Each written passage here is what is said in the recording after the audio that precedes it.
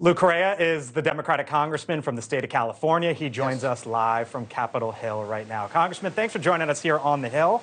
Appreciate it. Thank you for having me.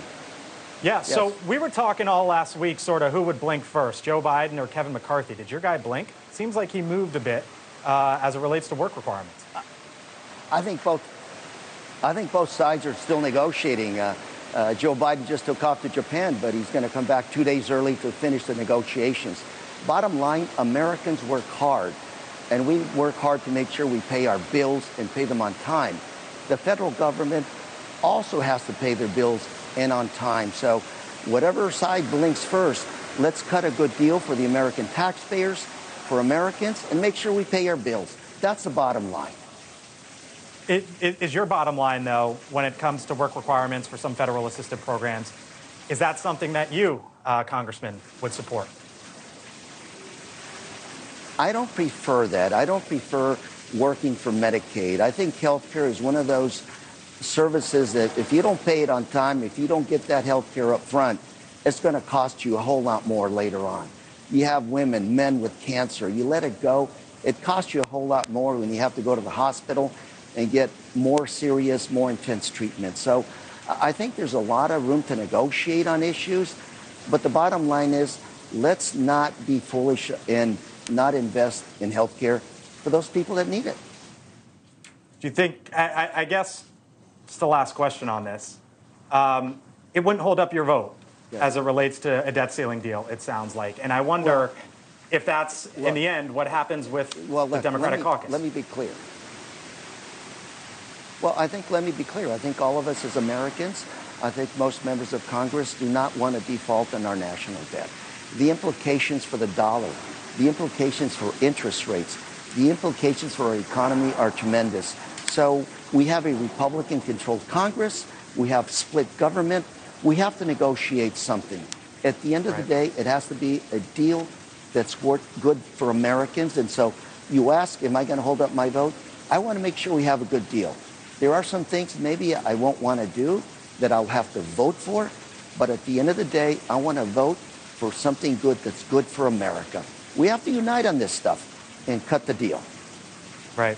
I mentioned you're from the state of California, border state, and there's a pretty big story that we've been following over the last couple of weeks there as it relates to Title 42. I want to show you the numbers of apprehensions along the southern border all across the U.S. Before the expiration of Title 42, you can see there in the bluish purple, it was basically at about 10,000 a day.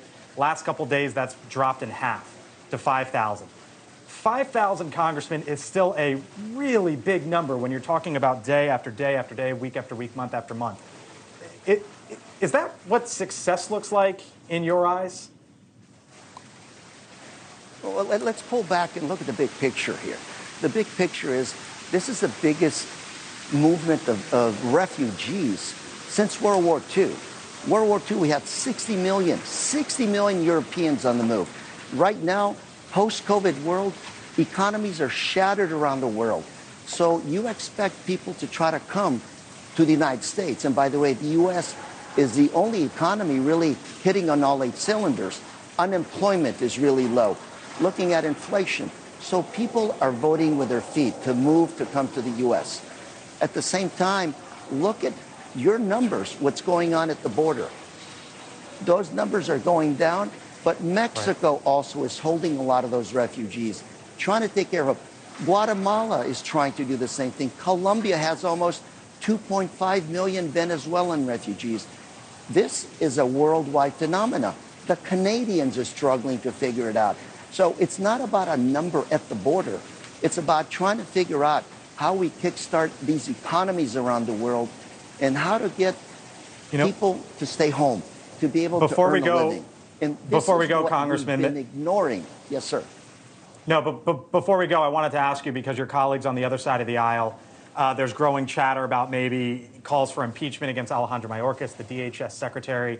You're on the House Homeland Security Committee. I'm wondering what your impressions are of his job. And on judiciary, that's correct. Yeah, and I'm wondering your impressions of his job and sort of the argument that you would make as to why he should keep his job. Mayorkas has done an impossible job under impossible circumstances. Thanks for watching. Go to newsnationnow.com to find NewsNation on your television provider. And don't forget to subscribe. Click the red button to get more of NewsNation's fact-driven, unbiased coverage.